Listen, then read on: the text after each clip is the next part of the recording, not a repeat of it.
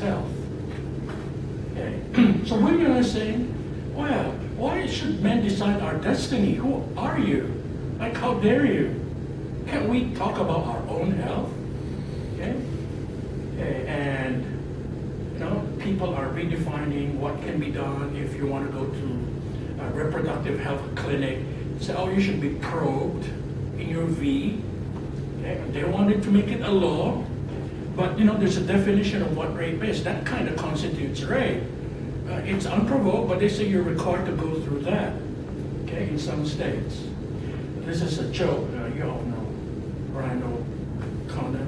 Televangelist Pat Robertson said that he wishes Facebook had a vomit button it could push whenever someone posts a picture of a gay couple kissing. Of course, the other option would be for Pat Robertson to stop searching online for gay men kissing. It's a joke, okay? Like, just stop it. No, it's none of your... It doesn't hurt you, so why do you even bother people doing things? This is another joke. These are all memes from the internet, okay? I'm so pro-life. I executed like 500 people, okay? Okay, not all women are women sensitive either. Okay, why older women become lesbians? Well, all the older men are going for younger women, therefore leaving the women with no one. Okay, it's insulting, in terms of how you look at women. And then, Katie Couric, right? When she became the first anchor woman to host a 5:30, news, 5:30 so far as Chicago is concerned. They said, how come her wardrobe isn't right? How come her hair is not right? How come her makeup isn't right? Like, excuse me, are we talking about the news? People don't say that of Brian Williams or whoever they are. Like, how come his makeup is not right? Or how come he didn't cut his hair this way? How come he doesn't have his coat this color? It's always the woman who has to bear the brunt of looks. Okay, and she was really hard hit. But CBS kept on saying, no, we'll keep her, despite all of the criticism about her. Same with Gabby Douglas. She performed so well. The Twitter sphere, they said she had bad hair. Like, huh? It's so bad. It's so bad. People were just saying her hair was so bad. Like, hello, she won the gold medal. She's so good. And you're talking about her hair? Yeah, her own people saying that. Yeah, you said it.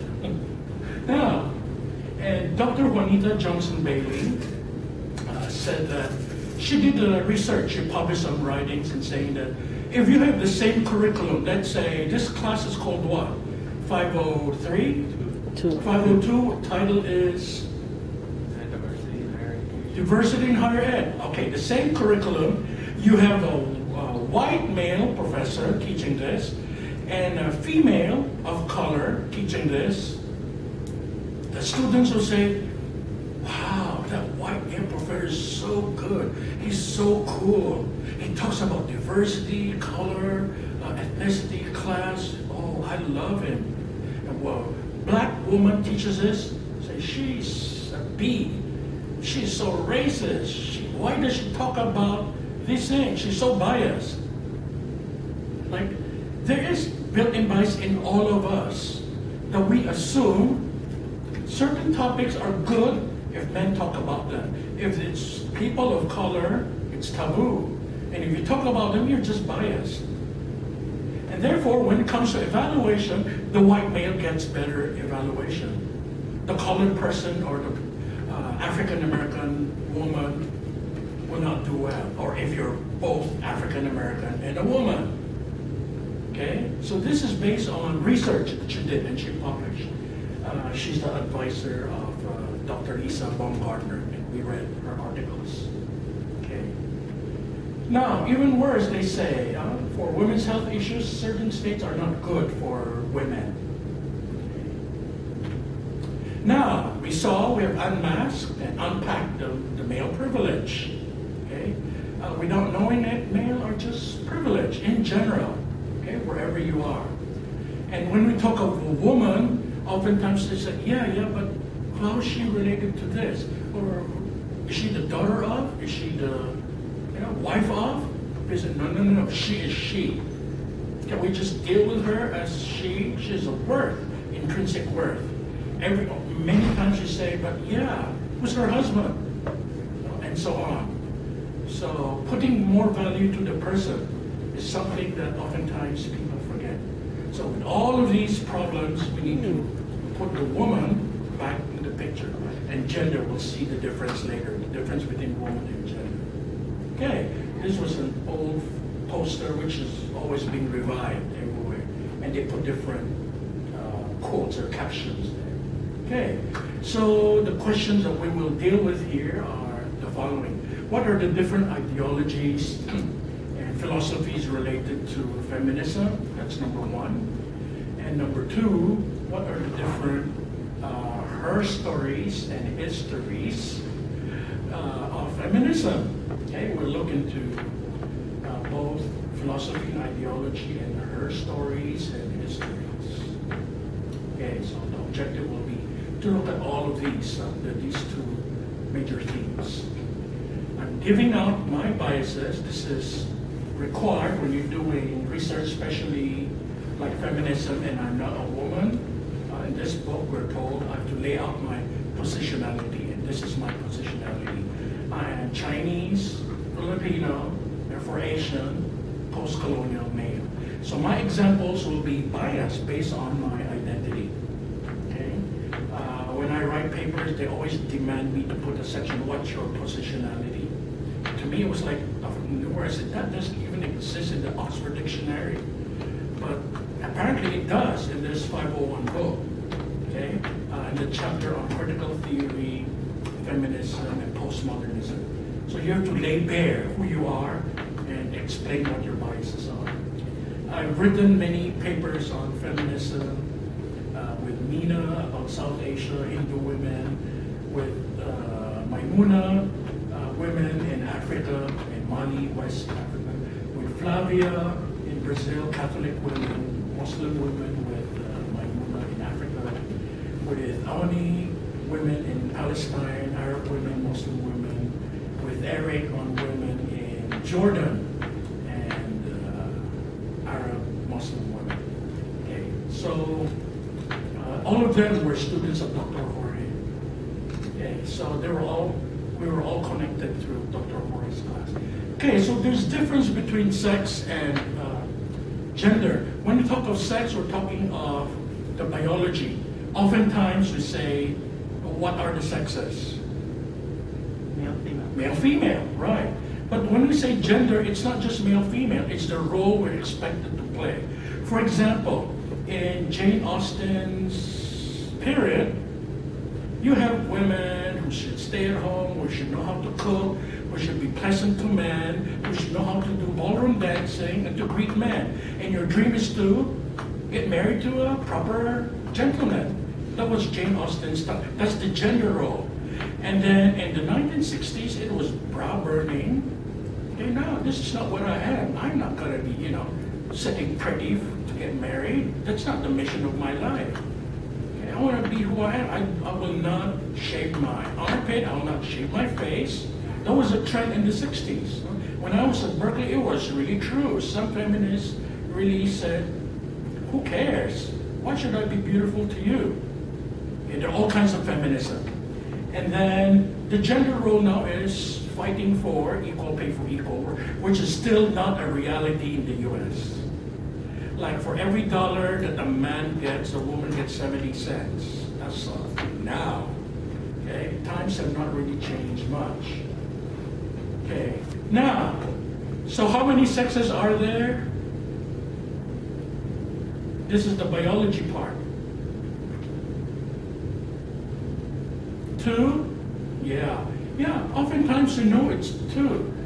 Yeah, it's true, but biologists and people in the medical profession says there are really 5 sexes, okay? The majority are male and female, okay? But then you have hermaphrodite, herms, you have firms and merms.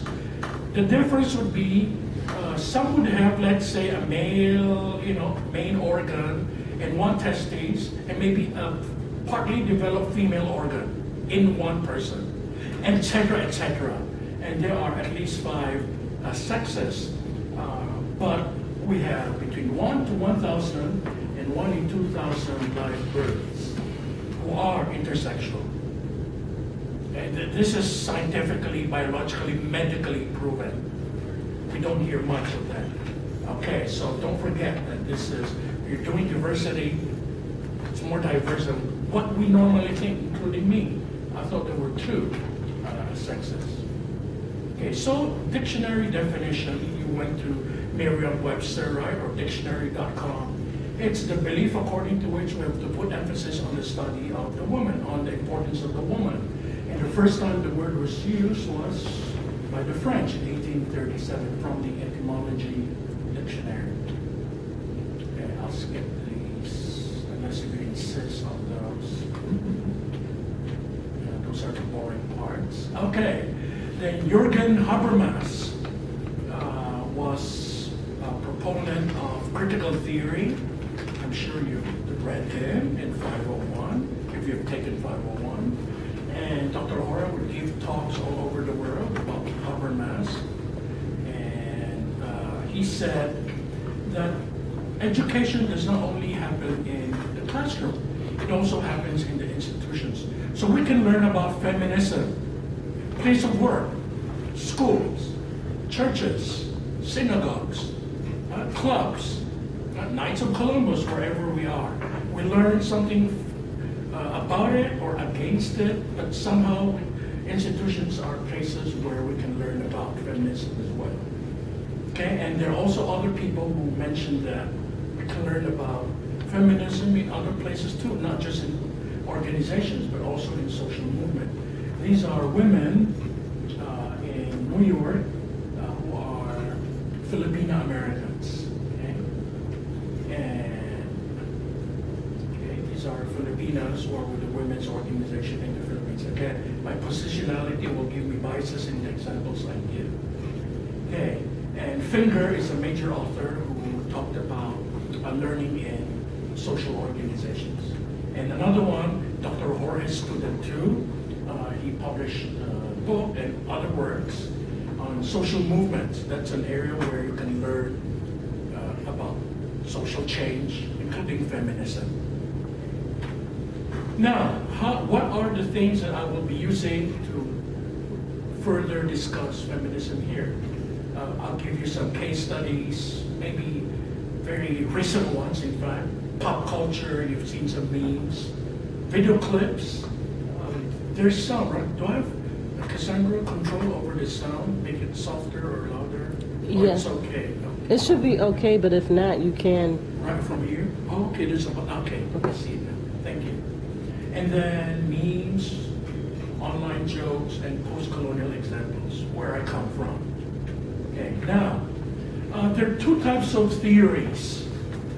The first set would be the uncritical theory. The second set will be the critical theories. Name some theories that you know and are some popular or common that you've learned in adult and higher ed or instructional technology, or in your previous life, in your undergrad, or in your master's, if you're doing your doctorate. One theory. Just one, please. Pretty please, one. Equity theory. Okay, equity theory.